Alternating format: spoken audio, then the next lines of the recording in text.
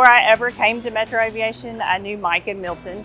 I worked for the Willis-Knighton flight program before it became Life and Rescue with Willis-Knighton and Shumpert. Funny story about Mike that I will never forget. We were heading to AMTC in Detroit. We were getting on the plane and Mike turns around and said, "Who are you?" And I said, "You don't even know the people who send your helicopters up in the air?" I was a dispatcher for Life and Rescue at the time.